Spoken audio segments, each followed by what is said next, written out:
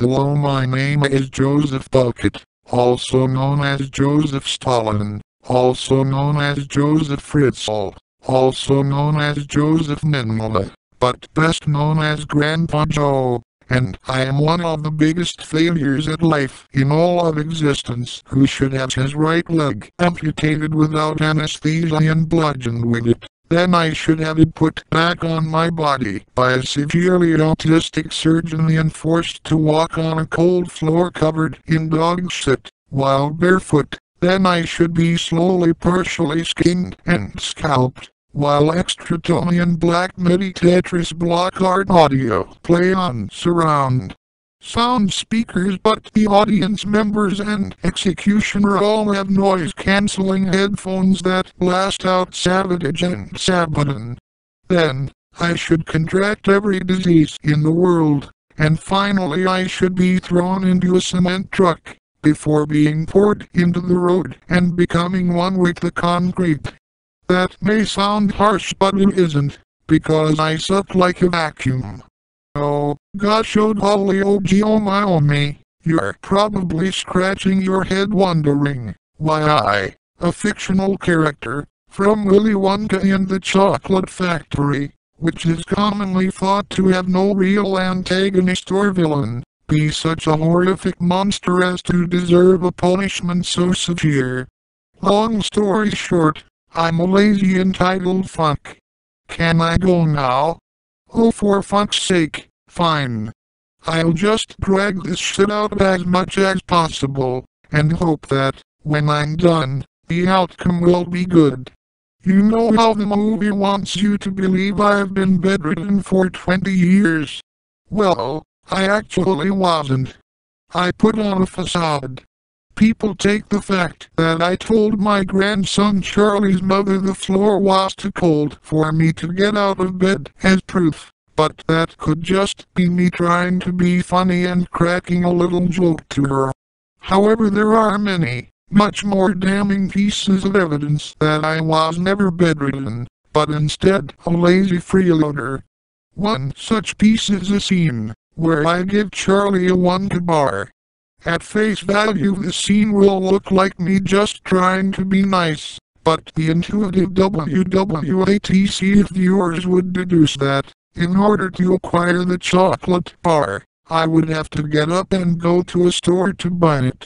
I waited until everyone but Charlie fell asleep so I could give him the bar in private, or else I would expose myself as the perfectly able leech I am. Speaking of getting my lazy ass out of bed, if I literally spent 20 years straight in bed, my muscles would wither, and I would waste away, so how did I not do that? Well, you can tell by how my pinky fingernails are longer than the other nails in my fingers in a scene where I've placed my hands on Charlie's shoulders that I like to sneak out and use Charlie and his mother's hard-earned money to buy crack cocaine. Ha ha ha ha. Furthermore, my crack snorting habit is the reason why my family is destitute, why we live in a crumbling and dilapidated house, why my widowed daughter-in-law is working to the point of bony fingers for almost nothing to take care of my selfish ass and the other 3 senior citizens in bed with me who are actually bedridden, and why we are using my tobacco spit as flavoring for the cabbage water we eat every day. Fa fa fa. But the most glaring bit of evidence, and the biggest slap to the face of common sense and decency, has got to be my reaction to Charlie winning a golden ticket, therefore earning an opportunity to tour Willy Wonka's Chocolate Factory. When I found that out, I jumped out of bed making a bowl of cabbage water I had fall right onto my nearly comatose wife's face, and started dancing and singing about how I got a golden ticket, even though it was Charlie's fucking ticket and not mine. Fa fa fa fa fa hardy hardy hardy harf blah blah blah blah blah blah blah blah. I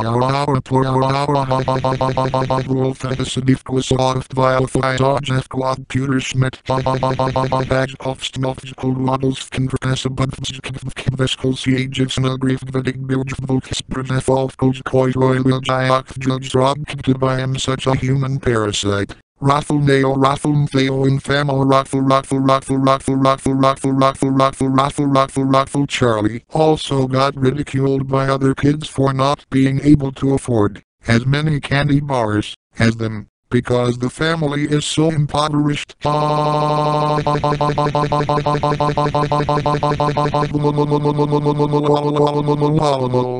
Okay, I'd better calm down.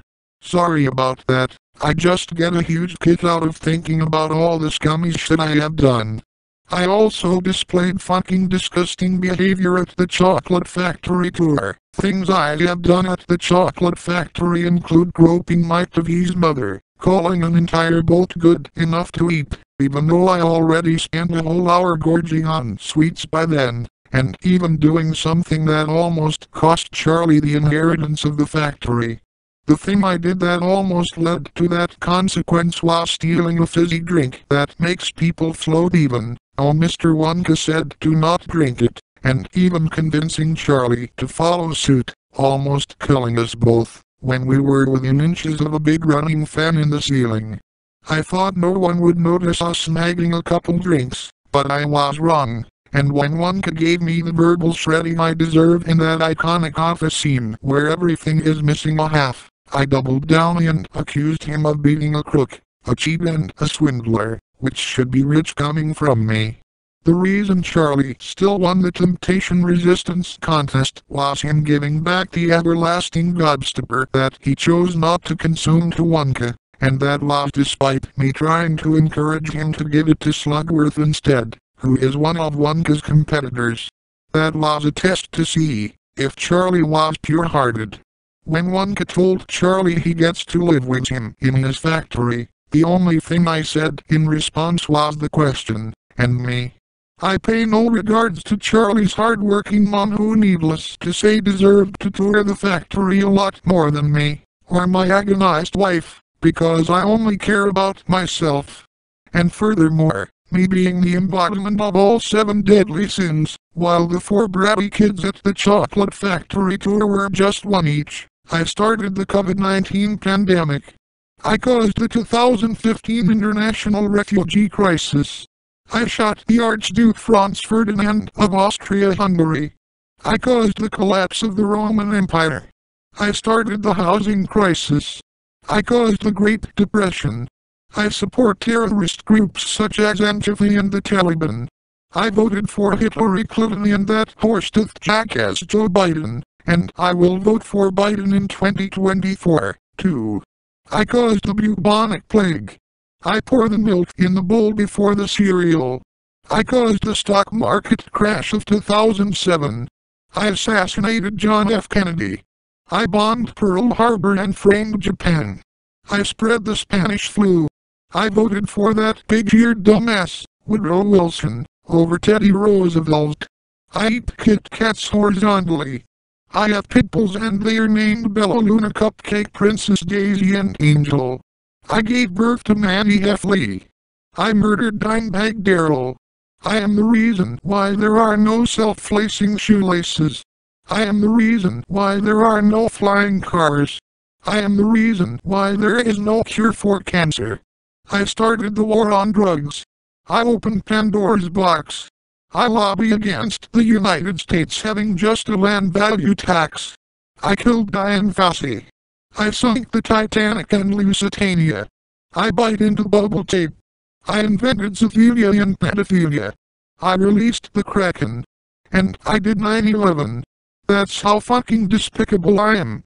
Okay, was that a lengthy enough description of my acts of barbarity? What's my reward for delivering the details thoroughly enough? I want to claim my reward so I can go home and indulge in yet more self-serving. I am the Pokemon Incineroar and your reward is your ass, Grandpa Joe Biden. You're gonna get your ass handed to you.